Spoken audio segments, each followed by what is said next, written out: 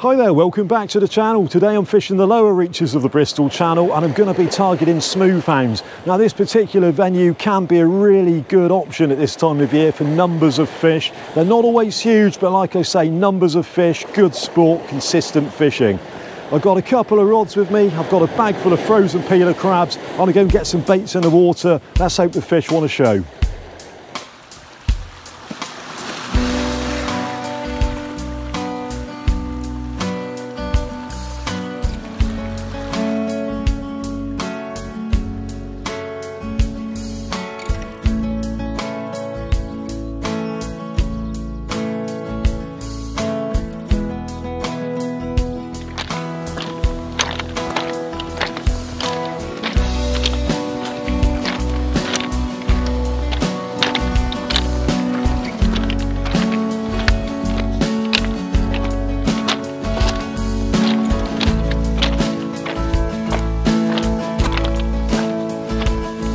It really is nice to be fishing somewhere like this. There's not many pebbly beaches back home that are so flat and so comfortable to fish from. It really does make a change to traipsing around in the mud and slipping about on the rocks.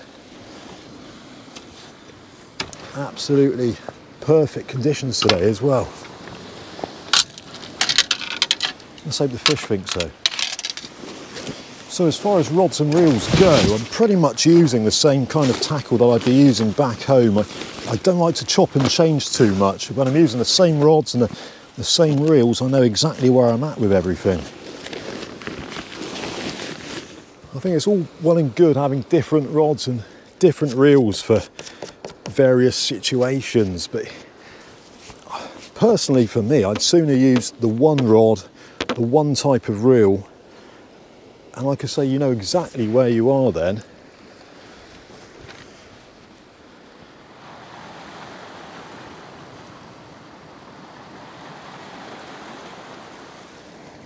So when it comes to rigs today, I'm going to keep that simple and I'll be using exactly the same thing as I would have been using back home. So pulley rig, and this is a length of 80-pound mono running all the way through. There's a crimp, bead, swivel, bead, trace line, and that's running all the way through. As I say, there's no second swivel. Now some people like to put a swivel in there. I do myself on occasions, but with this today, like I say, straight through, and that's going to 2.0 Varivas Big Mouth Extra, and that hook there at the top is a 4.0 Varivas Full Circle. Now this is a bit of an experiment for me. It's not something I've used before. I've always been a real fan of the Varivas Chinu hook. I've found them to be fantastic, but a few friends have put me onto these and said it's worth a go. So like I say, a bit of an experiment today with those, but we'll give it a blast.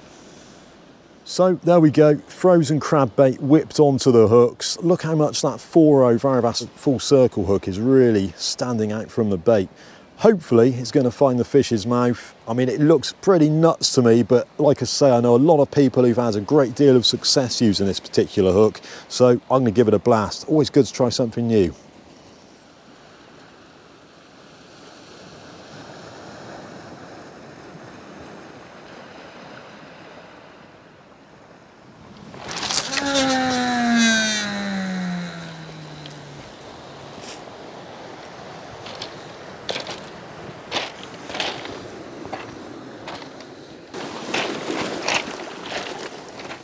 So I've just cast that bait out, and what should appear in front of me, the most enormous seal we've ever seen.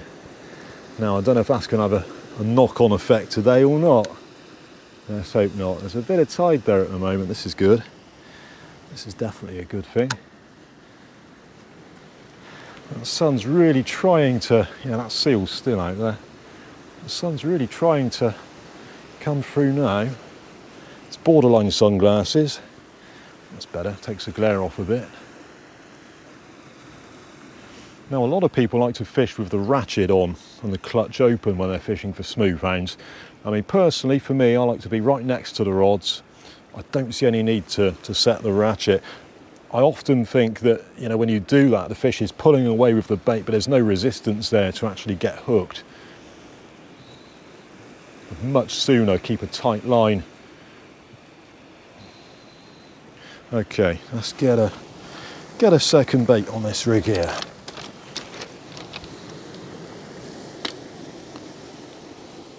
So with this second rig, I've got my old faithful Varivas Chinu hook.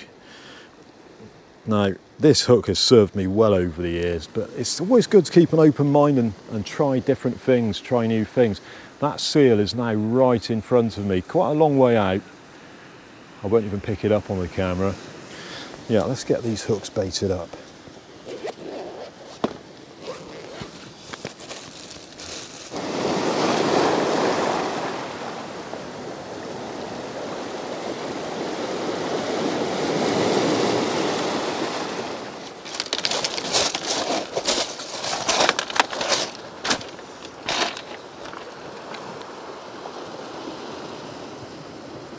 Yeah, she's still having a play with the bait. Still, it's a bite on the first cast. We shouldn't really complain about that.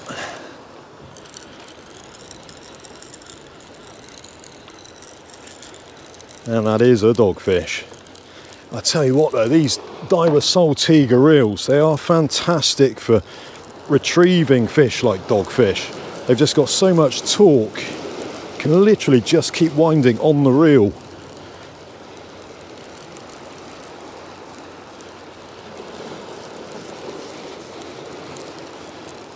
Not too much further.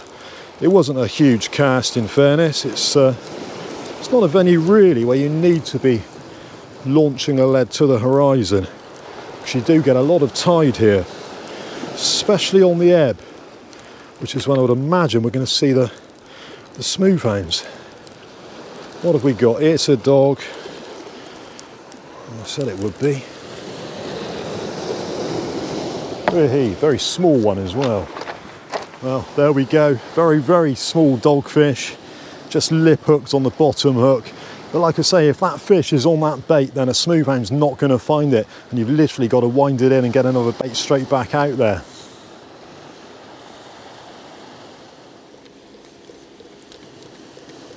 Oh, there we go. There's a bite. Now, it's not looking very much like a smoothhound. And the smoothhound bites here, they do tend to be quite fearsome because they're predominantly pack fish. And when they're feeding in groups, they're competing against each other. They'll come across a bait and they'll be fighting for it, which causes those aggressive takes.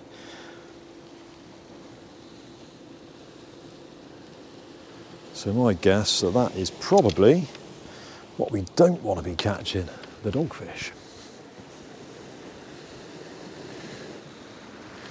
I'm going to tighten the line up on this. It's, like I say, it probably is a dogfish. Just cause the line to go a little bit slack there. It will be interesting to see how well that fish is hooked on the circle hook. I think we'll give it a few moments anyway.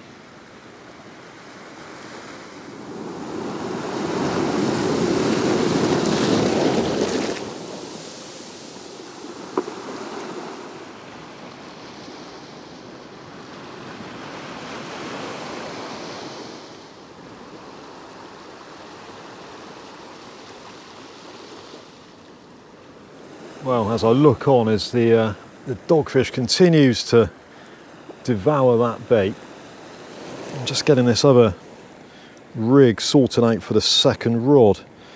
Like I say, it's nice sometimes just to fish an alternative tactic in the hope that perhaps there's a different species out there.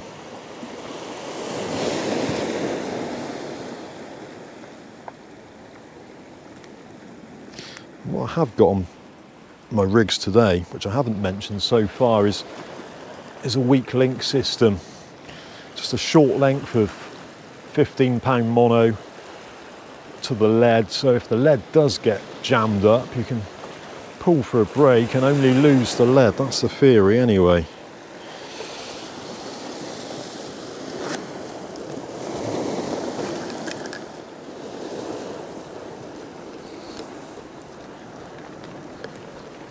Now, is it me, or has that line just gone very, very, very slack? I'd say that's more than a dogfish. Blimey, that is slack as well. Is the fish still there? No. Okay, well let's change that one anyway, I reckon. It's been out there a long time. And there is actually a dogfish there, but it's... Oh no, that's actually pulling back a bit. It'd be nice if it was something other than a dog. Maybe a Huss? Didn't feel like a smoothhound. It's not the dead weight of a dogfish. It's funny because if it wasn't for the setting up of that other rod, I would have wound this one in a little while ago. And I would have missed whatever we've got here. What have we got here? It just came up on the top there and it's swimming about a bit. Is it a... Oh, it is a smoothhound.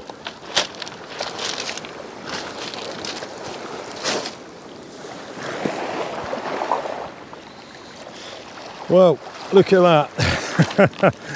This goes to show exactly what I was saying. If I'd have wound that dogfish in, the smoothhound would never have come along.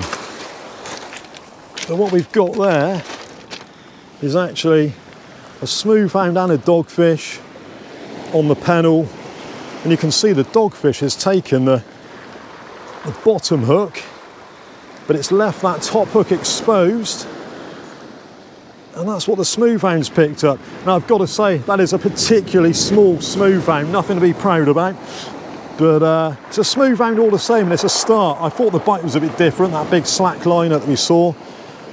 Let's get these little babies back and hopefully we'll find a bigger one in a minute.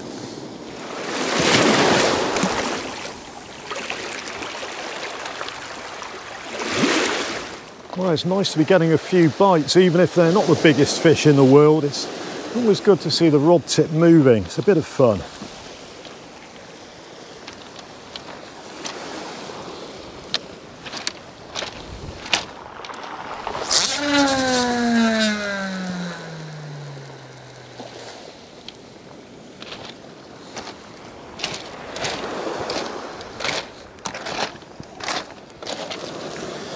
So I have relocated to the slightly higher ledge. I mean, the tide line is just below where I was fishing just now, and it is a slightly smaller tide today, so it should have been fine, but always better to be safe than sorry. Not that there's any immediate danger, it's just a case of not wanting to get wet. So there we go, there's that nice little mackerel bait. Well, I say little, it's quite a large bait actually. I'm just going to flick that one out, probably 20 yards or so. Like I said, it could be a bass moving through, we could see a bull Huss. Let's go and find out.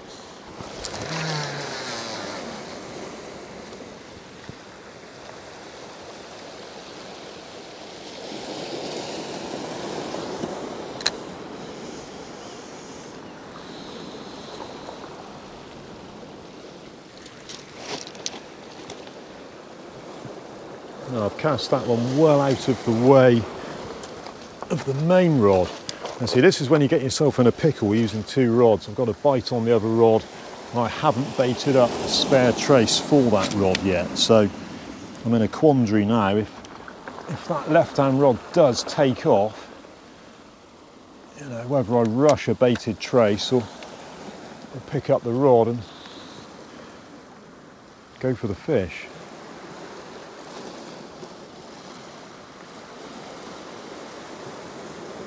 So it is looking like a dogfish bite, but as you've just seen, it's very feasible that the dogfish has picked up that bait, then there'll still be a hook exposed, and a smoothhound could find it anyway. Enough waffle, let's get that other bait sorted out.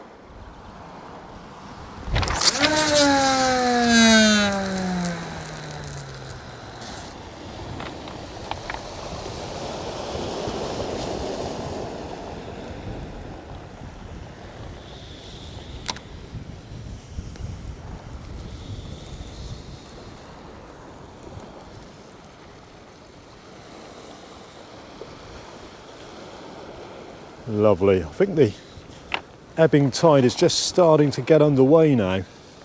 The wind's also picked up. I've got it right in my face, and I didn't think that would be the case today. That's okay. I really do feel there'll be some bigger smoothhounds through here in a bit, so we'll keep plugging away. That's all you can do. Well, I think I've landed 5 or 6 dogfish now, and it's, you know, you can kind of live with that. That's not the end of the world. That's not getting dogged out, as they like to say. Still a real pest though when you're trying for other fish and the dogfish are on the bait straight away.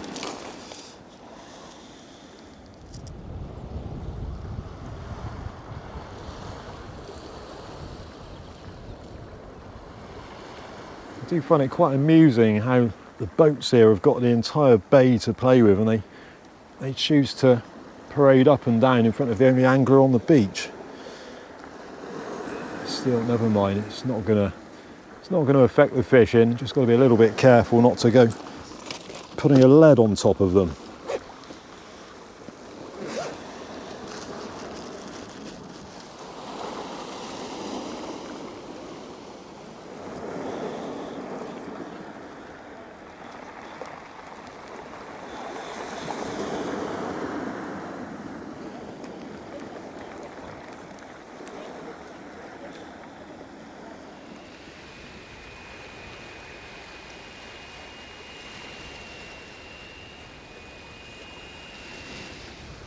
Well, it would have been lovely to have shown you some bigger smoothhounds that day, but for whatever reason the fish just were not playing ball. And would you believe it's now 10 months later, and this is the first opportunity I've had to try and put a video together.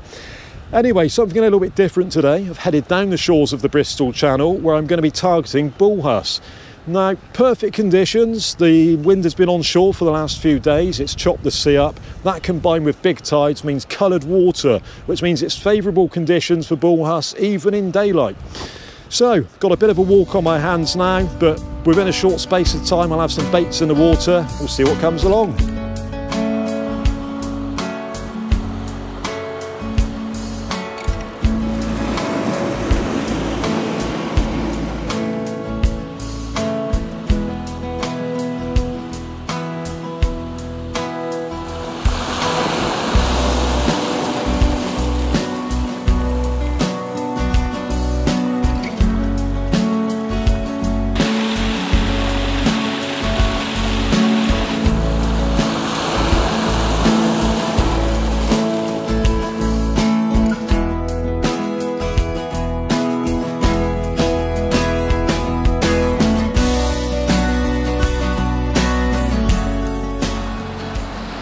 Well, I've finally got a bait in the water, and I would have talked you through the tackle I'm using today, but it was absolutely hammering down with rain when I first arrived here, so it's just a case of getting it sorted and getting one out there.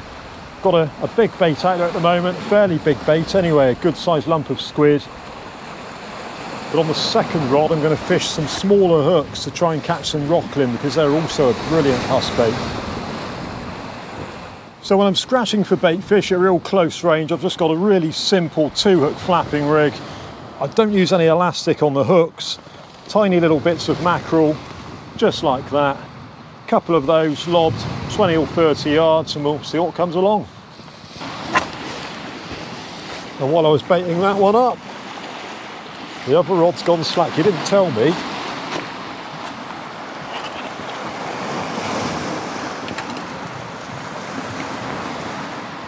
Now, I think rather than jump the gun this time, I'm going to hold the rod and... Oh, yeah, felt that. Thought something happened then anyway. I'll just give it a moment or two.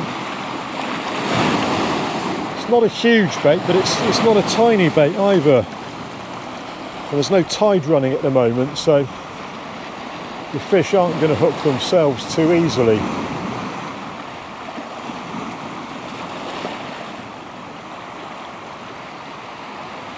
Certainly very dark here on this north-facing coast at this time of year. Don't get a lot of sunshine. You can see it sort of further out in the channel, but with the cliffs towering behind you, it does knocking out. Yeah, I can feel something having a pull about with this bait anyway. Now, is it just going to be a dogfish? Let's hope not.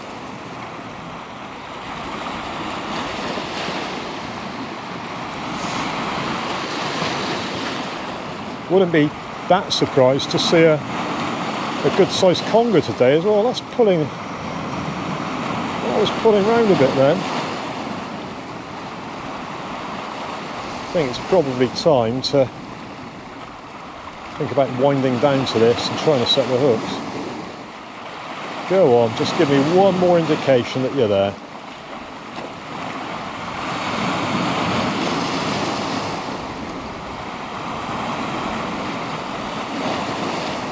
Is she going to do anything else? Just thinking about it. Go on. That's it. Go on. Yeah, that'll do.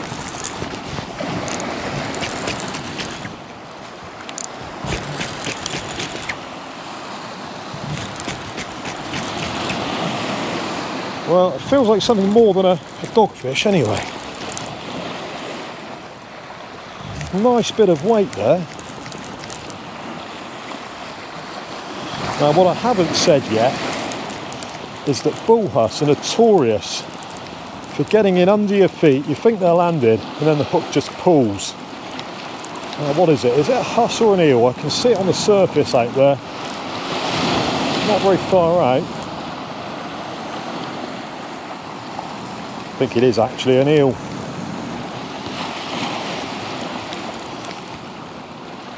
Yeah, sure is. Never mind.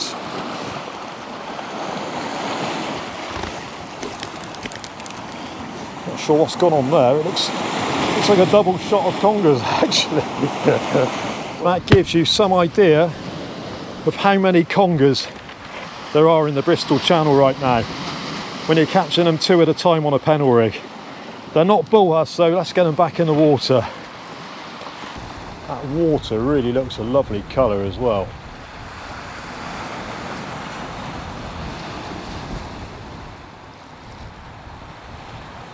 I think I'm going to see these casts out and then possibly move a bit closer to the water. So my tackle today is a little bit different to what you've seen me using previously. These are heavier duty reels, they're Saltiga 30 models, and I've actually loaded those up with 25-pound line. Now, if you're trying to pull a fish from the kelp here, it's very beneficial to have that extra bit of strength in the line, and it can often be when you're pulling for a break right up until the last second when you think it's going to snap that you'll actually ease the huss out of the kelp. Rods are my current go-tos, the Any Fish Anywhere Grand Prix Pro. Previous to this, you've seen me using the standard Grand Prix, or the original Grand Prix if you like. These are a lot firmer in the tip, they're lighter, lower diameter butts, but just the job for this kind of fishing, pulling fish from, you know, heavy grounds, basically fishing an area where you've got a bully fish.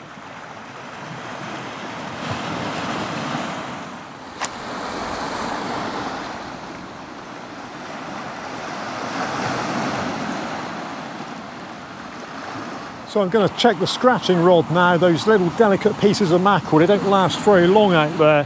It's a case of there's either a fish sat on there or the bait's all gone, so let's have a look.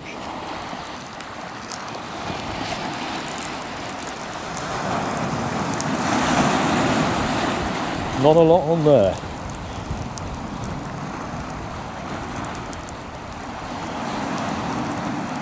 And I wouldn't mind betting that all of that bait is gone. Yeah, not a trace of the mackerel left on there. Let's get some more. So once again, I'm baiting up the small hooks. I look up and this line is hanging on the ground.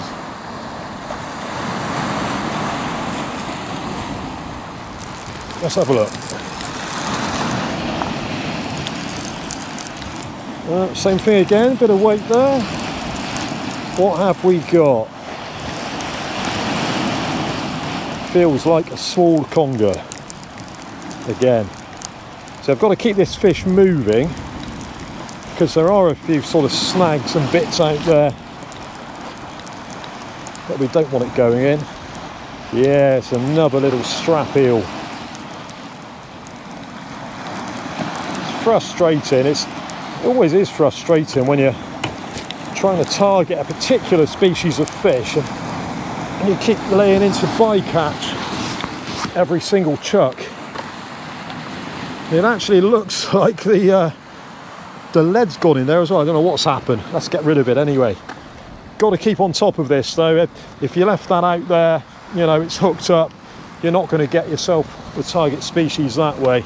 You've got to keep changing rigs. Clip off, clip on. So bait wise there, I've got a lovely big lump of squid. Now, a lot of people fishing these kind of venues, they'd be using extra hooks, as in the very vast big mouth extra. Personally, I like to use 5/0 standard big mouths. Now, the reason for this, they're a little bit sharper than the big mouth extra. The Huss have got really bony, hard mouths. They're notorious for being difficult to hook, and these just give me a little bit of an extra edge. On top of that, if they get snagged up, they will bend out eventually. Well, it's just coming up to low water now, and I'm hoping that the flood's going to produce some fish. It's been pretty quiet up until now, just a few small congers and a nasty cut to the finger. Ouch. So that was the scratching rig jammed in the bottom. Managed to open out one of the hooks, if you can just about see that. I think what I'm actually going to do now is put a big bait on each rod, dispense with the scratching rig and go all out for that better fish. Now, this is really not the kind of venue where you need massive casts. It's literally simple overhead cast, 60, 70 yards, thereabouts, just like this.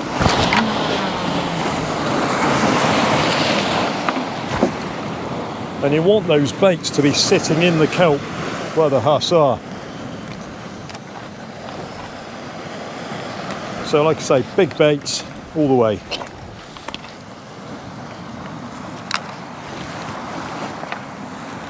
Well, the left-hand rod just dropped back real slack and now it's tightening up. This is looking interesting.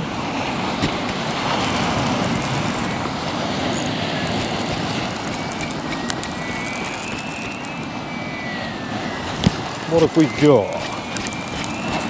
Bit of weight to it anyway. I wouldn't have said it was a dogfish, and I'm hoping it's not another conger.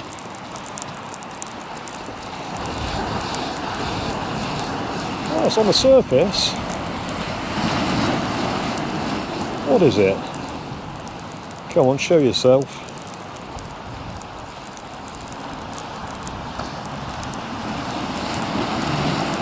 Oh, it's quite lumpy. I say it's quite lumpy. It's because it's staying down all of a sudden. Oh, it is a Huss.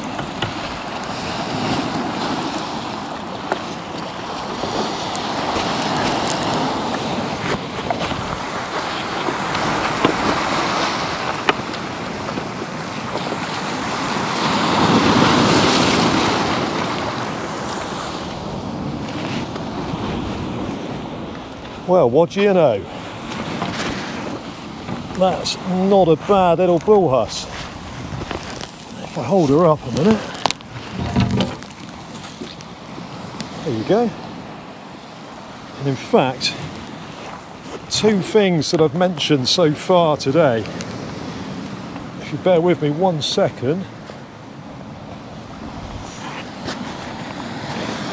So the first thing is that, as you can see, the fish has managed to get rid of the hooks straight away, literally as soon as it was on the beach. And they're really well known for doing this. Difficult to hook. When the hooks do get in, you've got to go a little bit careful. Obviously you want to get them in over that rough ground and away from the snags and keep them moving, but at the same time you don't want to go pulling the hooks out. So secondly, remember how I said about the kelp and the way that the Huss move inshore to drop their purses? Well, if we look at this fish, she's a female, and you can just see there the purses hanging out of her.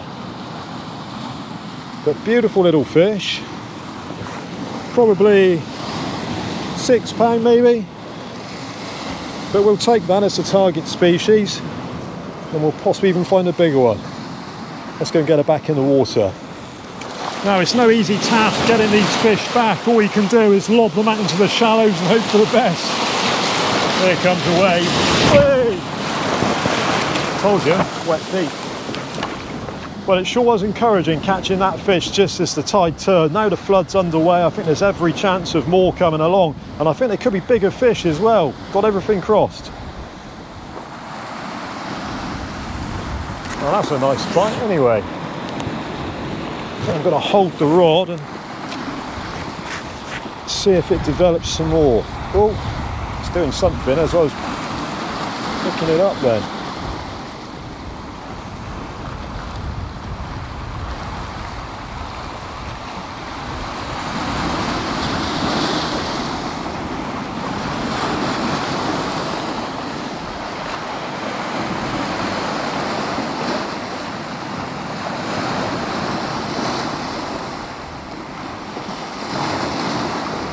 They can be very fiddly bites, and it does pay to give them a bit of time.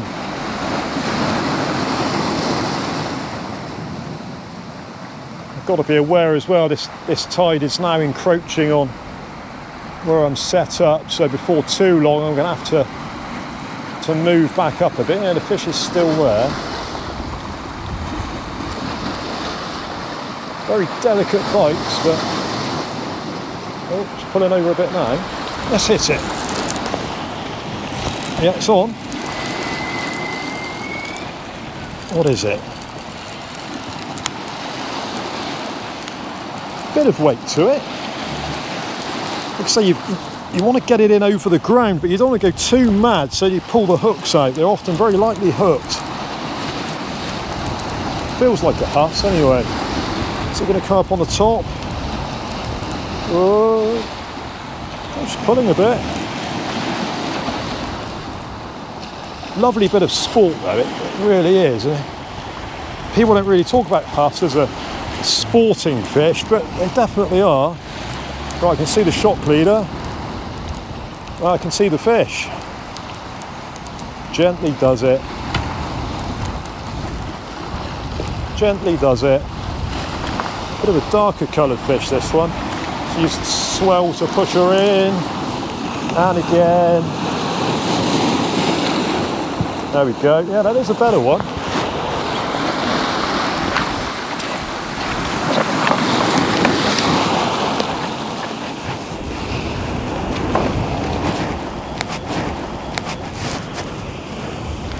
Well, that's a comfortable double, I'd say. If I just unclip this trace and get rid of the rod. Dear oh dear, that finger hasn't stopped bleeding all morning. Just pop that down there a second. I'll show you this fish. Lovely, fat, yeah, fat, weighty fish. There you go. And you can just see that the remainder of that joey mackerel there in the mouth. And the 5/0 hook nicely in the lip as well. Got lucky with that one. Let's pop that out in a minute. There we go. Took a little bit of getting out. Really powerful, muscular, strong fish, the bull Huss. But there's a real girth on this one. And I'd say that's a double figure fish. Most difficult species by far to get a decent picture of though. You can see the way she's pulling around, writhing in my grasp. And again, you can see this is a female that's inshore to drop her purses.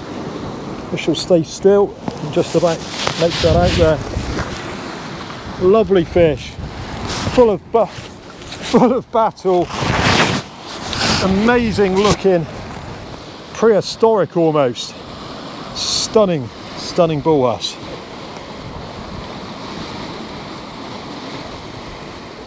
Well, the tide's pushed me back up again now, and I've just had another bite on the right hand side rod, so gonna have a look at that. I don't think it's a Huss, I think it's probably a dogfish.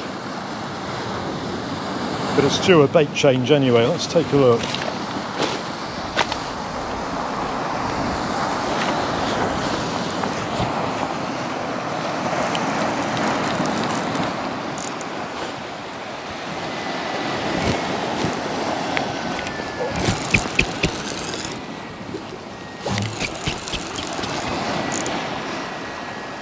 Oh, there's a bit of weight here actually.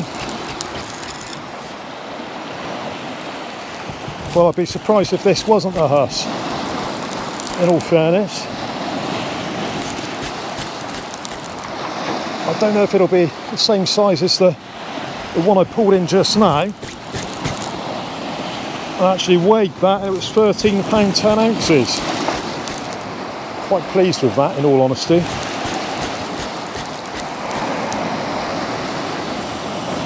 What have we got here? It's got to be a Huss, surely.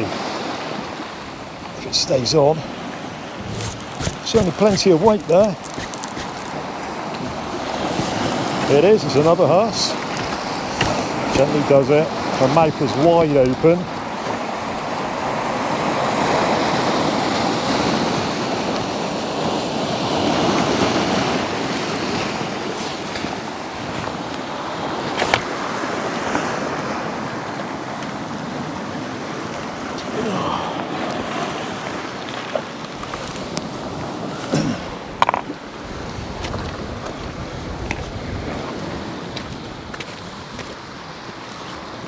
Lovely stuff. Well, that's 3 in 3 casts now, and that's another little trick of theirs as well, puking everything up. We should just let out a bit of water then. Let's get this one back and get another bait out there. I think this is going to have to be my last cast now. Just go a little bit further out so I can still hit the same area where I've been catching the fish. And I got a whole Joey mackerel this time. I'm just going to front it over there.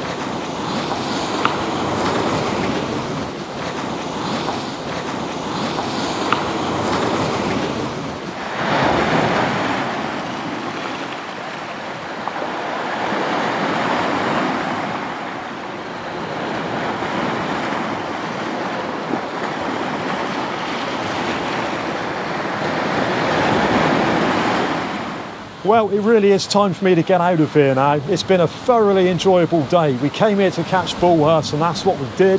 If I'd only caught that first fish, I'd have been more than happy with that one, but to catch that second one that went over £13, absolutely made up. Right, well, the tide's coming in, it's pushing me off the mark. Thanks for watching. Please look out for more. Hit the like button, subscribe, do all of that weird social media stuff. I'll catch you again.